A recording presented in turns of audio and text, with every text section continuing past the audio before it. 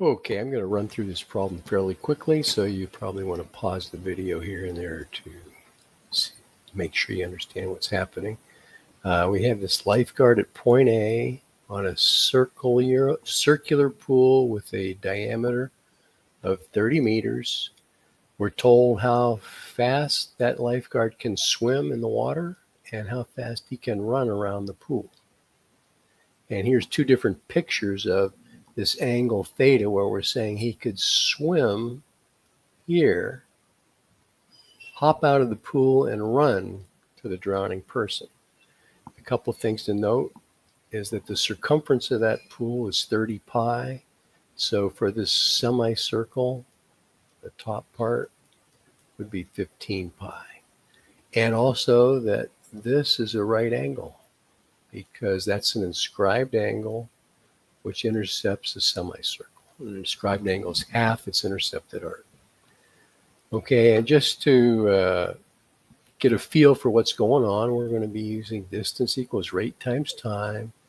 We're told that the rate at which he swims is given by the variable v, and he runs 3 times as fast as he can swim. So if he swims the whole way, that means he's swimming 30 meters at a rate of v. Since distance equals rate times time, the time to swim is 30 divided by v. If we wanted to make up an example to see just how much time that would take, if he could swim 2 meters per second, which even Phelps didn't swim that fast when he was in the Olympics. I think he swam about 1.9. That would take him 15 seconds to swim to the drowning person. If he runs the whole way, he's running 15 pi around that semicircle at a rate of 3v. And so the time for him to run is going to be 5 pi divided by v. And 5 pi divided, if we use the number 2 for his rate, is 7.8 seconds. So that's quite a bit faster. So it looks like maybe running the whole way is going to be what's happening. But let's see if we can come up with that function. The total time depending on this angle theta, and v again is a constant.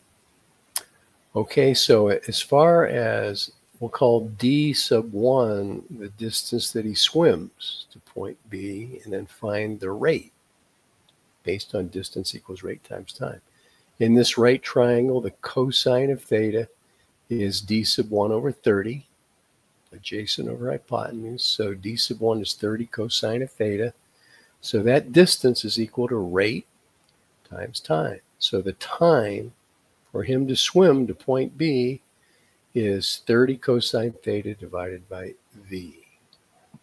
We'll call d sub 2 the distance that he runs from point B to C along the circumference of the circle. Well, since this angle theta is intercepting arc BC, d sub 2 must be twice that inscribed angle. So the measure of arc BC is twice theta. The distance is the fraction of the total circumference. So if this angle, or if this measure of this arc is 2 theta, that's 2 theta over 2 pi is the fraction of the total circumference. And if you reduce that, you get 30 theta. So if we use distance equals rate times time, the time for him to run is 30 theta divided by 3v, which reduces to 10 theta over v. So there's a function for the time it takes him to get from A to C, where he swims part way to some point B and then runs the rest of the way. Okay. Now, to actually find out if there's a point B that minimizes the time, we would find t prime of theta. Set it equal to 0 to get the critical numbers.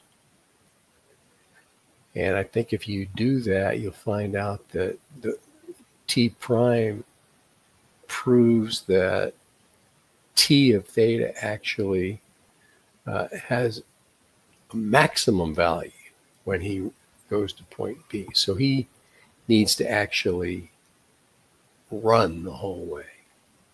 Okay. I'm not going to show that. I'll leave that to you. There you go. Hope that helped give you some ideas. If you have any questions, post a comment.